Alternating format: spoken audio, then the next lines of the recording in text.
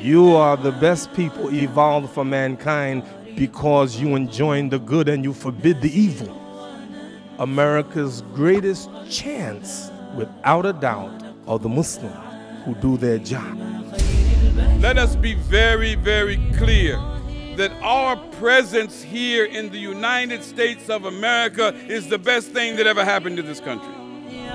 The Islamophobia industry is spending millions of dollars to demonize Islam for one reason, and that is to break away your confidence from your faith, because it recognizes that your faith is the source of our success and strength as Muslims and as human beings in this country. Our job is simply to show the oneness of Allah. That's our struggle, and if we do that, America benefits. We live in a country where we need to understand our history as Muslims. Islam has been on the shores of this nation since the days of its founding.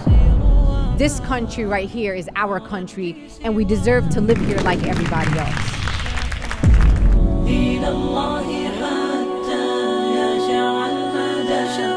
بسم الله الرحمن الرحيم الحمد لله والصلاة والسلام على سيدنا محمد سيد الأولين والآخرين وعلى آله وصحبه أجمعين رب اشرح لي صدري ويسر لي أمري واحلل عقدة من لساني يفقهوا قولي. We praise Allah, send peace and blessings upon our beloved messenger Muhammad sallallahu alaihi wasallam, upon his pure family, his companions, and those who follow them until the end of time.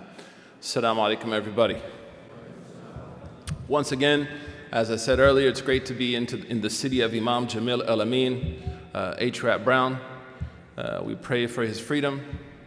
We pray that he will be exonerated, insha'Allah ta'ala. We pray for his sister Karima, Imam Nadim, and the community there in the West End. You should visit that community, you know, pay tribute to the historical roots of Islam in this country before the West End gets gentrified. And gentrified with a J, gentrified. I'm going to keep it brief. There was a number of really powerful things that were said, but I think as our brother Mahmoud mentioned, you know, we are experiencing interesting times in this country. Some of them are moments of extreme euphoria and happiness. The number of people now who are allying with the Muslim community. Recently, I live in Brooklyn, New York. I was walking to the subway, and this lady came up to me and she's like, "Would you like to help me ally with the Muslims?" I was like, "I am Muslim." She's like, "Well, would you like to help yourself?" MashaAllah. No, but that's real talk, you know? And I said, "Yeah, sure. I mean, who doesn't want to help themselves?" And this was a woman who was not necessarily very religiously inclined, you know, somewhat on the far left, but just like really passionate about being an ally and deliberate to the Muslim community. At the same time, these are tremendous challenges that are emblematic of what's going on in this country. In general, we're faced with a toddler as a president who, if he is true, and I say that not to make fun of him, just calling a spade, who doesn't get what he wants or somehow riled up, will not hesitate to really, for the first time, exhibit some of the characteristics of certain components of white America that white Americans, as well as people of color, have known existed for years. My grandmother used to say in Oklahoma, if you put stuff under the rug too much, one day you're going to trip and bust your nose. You know, she asked me to sweep the house, and I put stuff under the rug. And she said, if you keep doing that, you're going to be the one eventually to fall on his face. So there's just a few things I think we can do in these important times. And the first and foremost is to really understand that all of these events and all of these situations have a Lord. You know, just like when Abraha came to destroy the Kaaba, and the Prophet ﷺ, his grandfather, reminded him that this house has a Lord who will take care of this house. This deen has a Lord who will take care of this deen. Inna nahnu nazzalna dhikra wa inna lahu lahafidhun. So for us, what we should really do is focus on creating a strong relationship with Allah subhanahu wa ta'ala. Because when we have a strong relationship with Allah, we will not become hypnotized by success, nor will become apathetic or distressed with hard times. Allah subhanahu wa ta'ala begins the seerah of the Prophet alayhi salatu wassalam by saying, وَلَا تَمْنُن تَسْتَكْثِرْ. Like, don't think about the good that you do, because the good is from Allah. Someone who's really a servant of Allah subhanahu wa ta'ala cannot be co-opted or bought. They can't be sold out. إِنَّ اللَّهَ اشْتَرَى مِنَ الْمُؤْمِنِينَ أَنفُسَهُمْ وَأَمْوَالَهُمْ بِأَنَّ لَهُمُ الْجَنَّةِ. Allah said the believers have sold to Allah their lives and their properties. They understand, لَا تُلْهِيهِمْ تِجَارَةُ وَلَا بَيْعُ عَنْ ذِكْرِ اللَّهِ. No amount of wealth, no amount of opulence, no amount of success can take them from the remembrance of Allah subhanahu wa ta'ala, because they understand وَمَا تَوْفِيقِ إِلَّا بِاللَّهِ عَلَيْهِ تَوَكَّلْتُ وَإِلَيْهِ أُنِيبُ. Not one step, not one breath, not one blink of the eye, not one beating of the heart, not one successful interfaith event, not meeting with some super awesome politician, not having Instagram likes for days, whatever it is. None of that can happen without Allah subhanahu wa ta'ala. And that's the thing that we have to worry about. As the climate in America increases and overseas people are trying to influence Islam in this country, we can experience and expect a lot of people to sell out. And they may sell out because of monetary gain, they may sell out for promises of fame, and they may sell out just because they want to be close to Chuck. But somebody who's close to Allah subhanahu wa ta'ala and understands وَمَا تَوْفِيقِ إِلَّا بِاللَّهِ, there's no success except with Allah. وَاللَّهُ عَلَى كُلِّ شَيْءٍ قَدِيرٌ, is not going to get intoxicated by success, because they understand it. They understand that without Allah subhanahu wa ta'ala, there is no success. And that's why in the Quran, words are written in the past tense, الَّذِينَ آمَنُوا, those who believed, to remind you that it was written before creation that you would be a believer.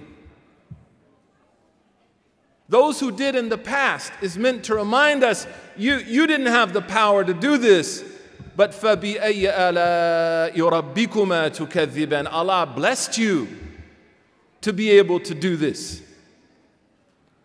The second is that when someone has this functional relationship with Tawheed, they're not going to be distraught by hard times or difficulties. هَذَا مَا وَعَدَ اللَّهُ وَرَسُولُهُ وَصَدَقَ اللَّهُ وَرَسُولُهُ. Those companions of the Prophet sallallahu alaihi wasallam in the Battle of Khandaq, which our brother Mahmoud just talked about, when they saw all those tribes surrounding Medina, they said, man, this is the promise of God. This is the promise that the messenger told us about, sallallahu alaihi wasallam. And that's why towards the middle and end of the seerah, instead of talking about don't get caught up in your success, what does Allah say? وَلَا تَهِنُوا وَلَا تَحْزَنُوا وَأَنْتُمُ الْأَعْلَوْنَ إِن كُنْتُم مُؤْمِنِينَ. Don't get depressed. Don't get rocked. Because every hal has a Rabb. Just like the Kaaba has a Lord, every situation, every success, every loss, every moment of struggle and challenge has a Lord, and that Lord is Allah. And we believe Allah is good. إِنَّ اللَّهَ تَعَالَى طَيِّبٌ لَا يَقْبَلُ إِلَى طَيِّبٍ. إِنَّ اللَّهَ تَعَالَى طَيِّبٌ لَا يَقْبَلُ إِلَى طَيِّبٍ. Allah is good, and He only accepts good. And that allows us to have a relationship that transcends just the monetary, to move beyond just protecting your bag. You know, now people say protect the bag, like protect your wealth, like you walk out of a bank, right? Protect your bag. Protect your Jannah. Protect your hereafter. Because when we have that kind of relationship with Allah, where we believe in Him and we trust in Him, and we understand successes from Him and hardships are from Him, doesn't matter. Ibn al-Qayyim said, you should be with Allah like the dead person being washed. Like whatever comes your way, alhamdulillah ala kulli hal.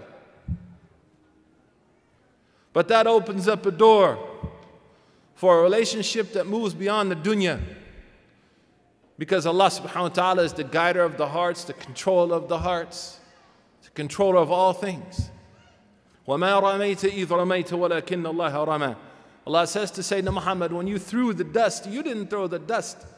Allah threw it. I experienced this in a very unique way. I myself, like Brother Mahmoud, am someone who was guided by Allah subhanahu wa ta'ala to be Muslim. But last May, I received a message from a young person on Snapchat. Basically said to me, what do Muslims believe about dreams? Because we believe that our relationship with the Prophet and his family and the righteous people extends beyond physical laws. Our relationship with Allah subhanahu wa ta'ala extends beyond physical laws. When you send salawat upon the Prophet, what does he do? He answers you. The hadith, authentic hadith says, there's an angel next to my grave that tells me every time someone sends salawat upon me and they mention your name to the Prophet sallallahu alaihi wasallam. That's why the Shafi'i madhab in Medina, when you pray, you start the salam to the left first, not to the right, because the Prophet is next to you sallallahu alaihi wasallam. So this sister, she hits me up. She's from Canada, home of bad coffee and mediocre sports teams. And I'm sorry, I'm a big Celtics fan, Sheikh. You gotta forgive me. It's just a Kyrie thing. KG, Paul Pierce, Robert Parrish. Back when you could actually like check people on the perimeter without getting pulled out of the game. But I experienced this, sometimes things happen and you're reminded like, Allah is all powerful, everything gonna be all right. So she said to me, what do Muslims believe about dreams? So I gave her like a little spiel, And then she said, I need to talk to you about something. I didn't know who this person was, so I got spooked. I said, entrapment going on nowadays, man. So I said, yeah. She said, I keep seeing this dream of Muhammad, man. I keep seeing this dream of Muhammad. I said, really, what's he doing? He said, like, he's hugging me. And he's telling me, I've been waiting for you. I said, what? I said, whoa, this sister's a wali, man. Like, this is Arif Billah, man. I said, really? Like, what family are you from? Like, what's your name? She said, no, I'm not Muslim. But like, I keep having this dream over and over and over again that Muhammad, peace be upon him, is like grabbing me and telling me like, welcome back. And I don't understand why I'm having these dreams. So we continued to engage, back and forth. And then on the first night of Ramadan, well, hold on a second. I said, man, there's something about you that you're not telling me. There's something going on here. And she said, okay, I was adopted to a Catholic family. And they have told me that my parents were Muslims. And then she said to me, so what do you think the dream means? And I said, listen, I'm not the most pious guy, There's a difference between fatwa and taqwa. I said, honestly, I think that it's telling you that if your physical father has left you, your spiritual father is calling you back home. النبي أولى بالمؤمنين من أنفسهم وأزواجه أمهاتهم. Prophet is close to the believers. وكان أبوهما صالحا. Maybe her parents are righteous people. We shouldn't judge them. We don't know what was going on, right? But Allah protects the children of the righteous. We believe that. That's that law that goes beyond physical law. Alhamdulillah, she took Shahada first night of Ramadan. But it doesn't stop there, man. One day, she sends me this picture in Arabic of like Shajarat al-Aila, like the family tree. And she's like, can you please translate this for me, because this is my lineage. This is the only document I have from my family that says anything about who my parents were, my grandparents, and where I'm from. So I said, yeah, give me a few days and I'll get to work. So I started to translate this sister's lineage. And she's from the family of the Prophet sallallahu alaihi wasallam. Her family are ashraf. And we believe that, the family of the Prophet has barakah. There's so many ahadith, 40 hadith about the barakah of the family of Sayyidina Muhammad. The point is, who looked after her, man? Who brought her home? Who guided her back? So the point I'm making is, our relationship with Allah is very powerful. It doesn't excuse us of responsibility. It should not be used as a liability. But this sister's like Rey from Star Wars, man. She's like the lost Jedi. No, seriously, it's incredible. And she went to the masjid for the first time with cornrows, and baggy pants, or skinny jeans now, I guess. And she was kicked out of the masjid. The family of the Prophet was kicked out of the masjid because we don't know how to welcome people. So then the next 2 months, I'm trying to navigate where she lives, which I won't say, just to find her a place to go. And one of the places I was able to try to connect her to is why Islam? So that takes us to the work that ICNA is doing. The first pamphlet I ever read, I took from a follower of Imam Jamil, who is selling sensorial oils and incense. If you're from old school Atlanta, you know about sensorilia. Blue love and Somali rose, man. Egyptian musk and firdos. And that pamphlet, Islam at a Glance, I went home. My mother, God bless her, country woman from Oklahoma. Ain't no Muhammad stuff going down in the house, man. Nah, bro. You're going to eat that bacon and be happy. So I took the pamphlet and hid it in the restroom.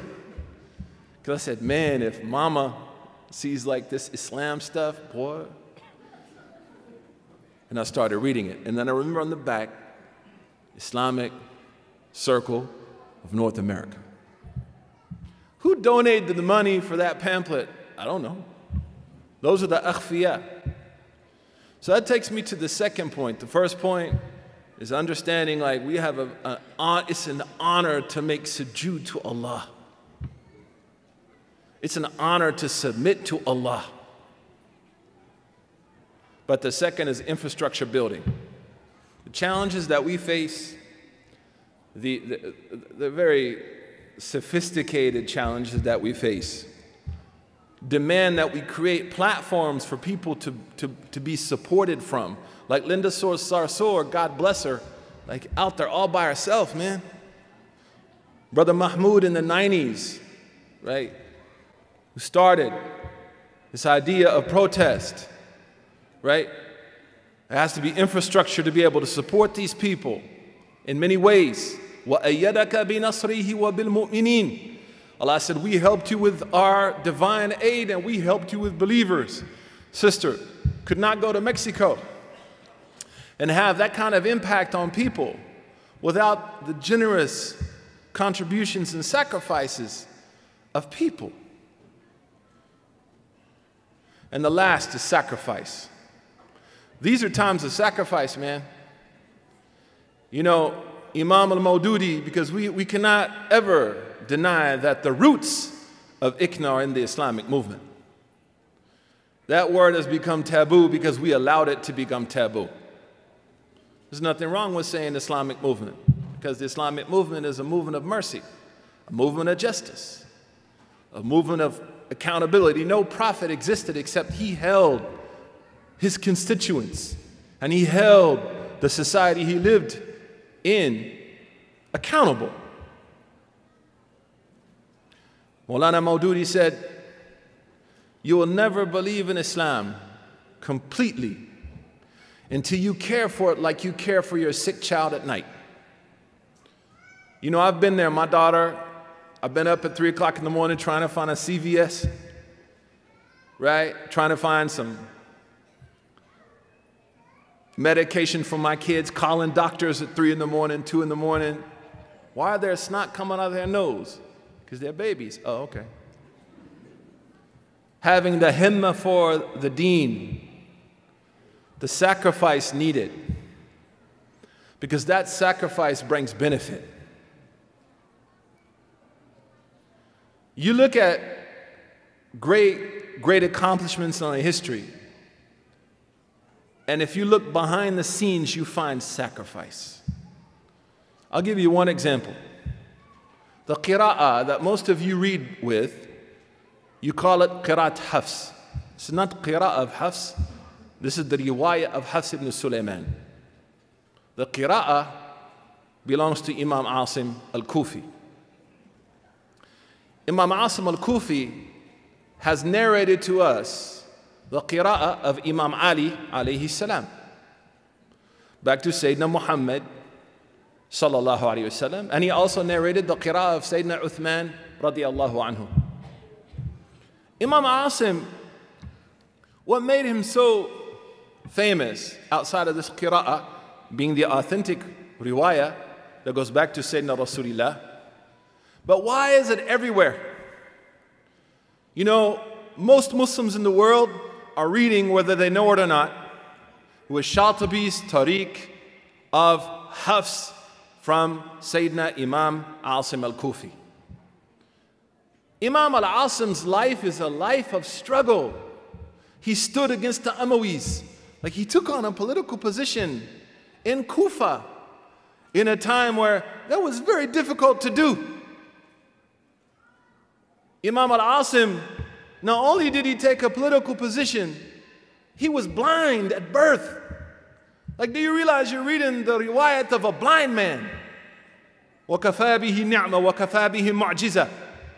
That should be a proof. If anyone asks you about Islam and Islam's proper engagement with society, you should tell them that 7 of the 10 imams of the qira'at were slaves who were freed. And many of them were people with disabilities. Those are our imams of the Quran, subhanAllah. Imam al-Kisai, at the end of his life, the only time he could hear is when someone recited the Quran to him. I saw this with Sheikh Irfan in Egypt, a blind man who the only time, wallahi, he could see is when you open the mushaf in front of him. He could correct you in the mushaf. If you ask him, where's the full story, he's like, I don't see anything. But if you put the Quran in front of him, can yubsir ala tul, subhanallah. Imam Asim is blind, stands for justice, and marries a single mother whose son is named Hafs. So that's why Shatibi in Hirz al-Amani says, وَالْحَفْسُ بِالْإِتْقَانِ كَانْ مُفَضَّلًا. He says the best narration of Asim's qira'ah is Hafs. I asked my teacher this, why? He said, because Imam Asim married Hafs' mother, who was a divorcee and had this child. A blind man who takes on the political establishment and marries a single mother with a child. Now you see that qira'ah everywhere. The point is, nothing happens without sacrifice. It just doesn't happen because you're like, you're cool or you're awesome. People send me messages all the time on Instagram. Hey man, follow me. Why? I don't know, because like I'm me. No, that's not how it works, man. You've got to earn respect. So we talk about the quest for success. I think ICNA is doing really a fabulous job. Look at the diversity of the panelists. This is very deliberate. They don't wait for people to protest and then get diverse. They're diverse. They have diversity years ago. Number 2 is they've stayed true to the Islamic movement. I know that's a dangerous term. You know why it's a dangerous term? Because we gave it to Bill O'Reilly. We should own our tradition, not give our tradition to people, because they have no love for our tradition. And when I say that, what I mean is they've stayed true to a more balanced, conservative articulation of Islam. And that's not easy to do. I might not even agree sometimes with everything that I see, but I respect that. The third is that they give people the platform. You know, I was in Boston, I saw the work Sister Malika did to open up this women's shelter. People thought she was crazy. And she did it, mashallah, by the help and guidance of ICNA. I was in the Bay Area when brothers from Hyderabad, India, new Americans, Donald Trump wants to talk about how new Americans are impacting America. Here's one in the Bay Area where our brothers from India have started a dental, the only way I can describe it is like a dental trailer on wheels. It just goes through neighborhoods with dentists who inside this trailer are two like full-fledged dental labs where you can get your teeth examined and your teeth cleaned. You talk about homeless people, especially people using meth, the lowest common denominator economically in this country. The first sign usually of that is your teeth. You talk about the work that Brother Qasim with ICNA Relief and Helping Hand is doing. I was just in New Orleans, mashallah, a few weeks ago with Helping Hand. They've done more than $30,000 worth of projects alone in West Africa, creating platforms that people can be encouraged to sacrifice, because Allah equipped the Prophet. He was ready to sacrifice because he had eloquent speech. Allah had given him refined character and morality. Allah subhanahu wa ta'ala had made him extremely brave, sallallahu alayhi wa sallam, and he was extremely intelligent, fatana, sallallahu alayhi wa sallam. So he's equipped to make sacrifice. And Allah reminds him, وَلَسَوْفِ يُعْتِيكَ رَبُّكَ فَتَرْضَى. And then the last is that each and every one of us can make some sacrifices in our community, volunteering for Parent-Teacher Association, being a football or soccer coach if you have time, engaging people in the community, especially now that things are going to start getting cut, not this year, but next year. We're going to see a large cut in social services because the poor are expected to pay for the rich. And in the face of that, we have to react and begin to sacrifice ourselves so that we can help others. May Allah bless you. May Allah bless the work that ICNA continues to do, and bless the community of Atlanta. This is the home of Morehouse and Spelman. This is the home of Dominique Wilkins, the Human Highlight film. MashaAllah. There is a lot of history in this incredible city. May Allah bless you and allow you to contribute in ways that are meaningful and powerful. Assalamu alaikum.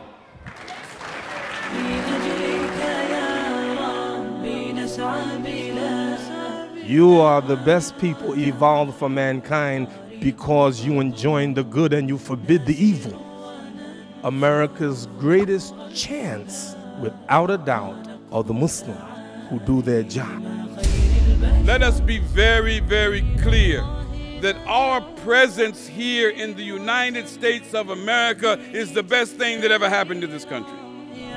The Islamophobia industry is spending millions of dollars to demonize Islam for one reason, and that is to break away your confidence from your faith, because it recognizes that your faith is the source of our success and strength as Muslims and as human beings in this country.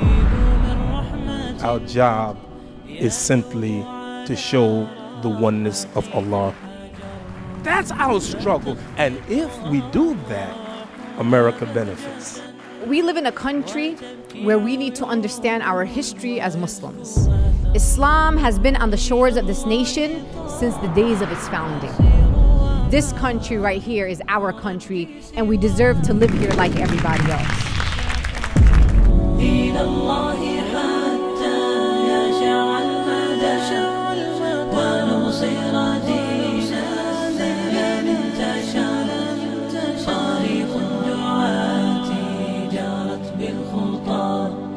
ومن سار بالصدق فيها انتصر دين الله